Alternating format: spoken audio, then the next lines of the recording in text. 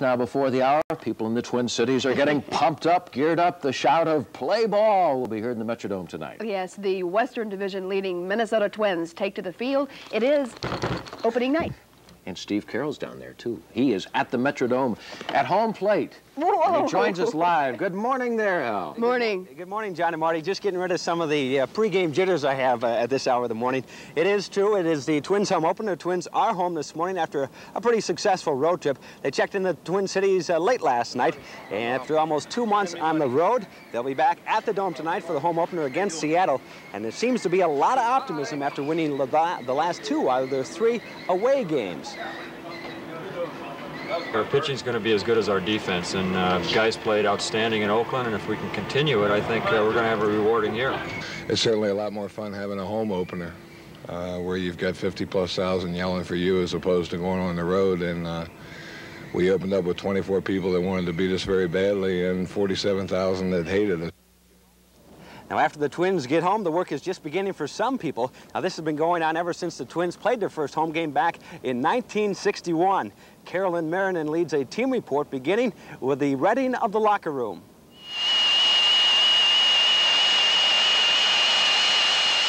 The Twins arrived in the Twin Cities late last night. So did their equipment. All of it was carted off to the Dome. Time to unload.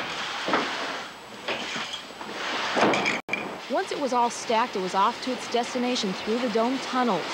Inside the clubroom and part of the job accomplished. Now for the second half. Unpacking every bag, hanging up every uniform, and polishing shoes.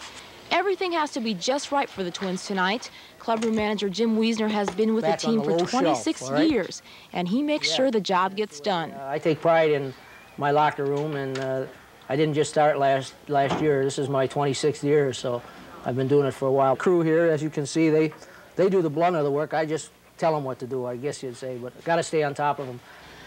I know I'm all set for the 1986 home opener. Steve Carroll has more in the first home opener in 1961.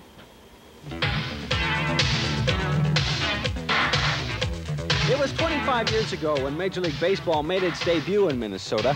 The Twin Cities joined together to await the famous cry of "Play ball."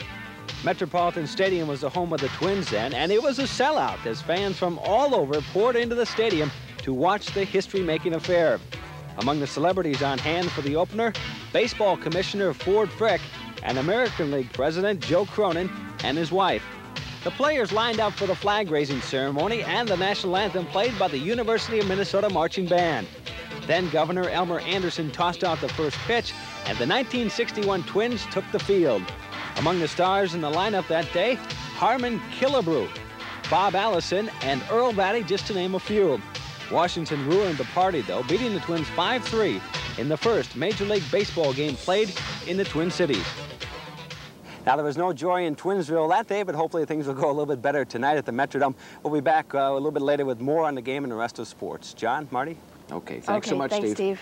We are primed and waiting. Yes.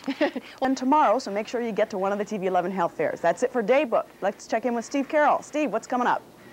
Okay, let's get John and Marty cooking in the bullpen, okay? Okay. It's baseball time here at the Metrodome. Twins in Seattle, game time at 7:30. Sally, don't feel bad. You're already in the game, so you don't need to warm up. But let's check in with the weather forecast right now. Sally? I'll go for that not warming up. Today we'll warm up, though, very nicely under sunshine. High temperature 66 degrees, and if you're headed to the Dome later on tonight, you'll just need a light jacket. Temperatures at that time will be in the low 60s. Oh, I got the bug. Well, having a hat doesn't hurt either, does it? Do I look as silly as you look? Yes. Spring is here. Baseball about to begin. Yes, you know that when the Twins are here. But our overnight editor, Kashmir Irani, has put together something that shows that old man winter is gone. Have a great weekend. Bye-bye.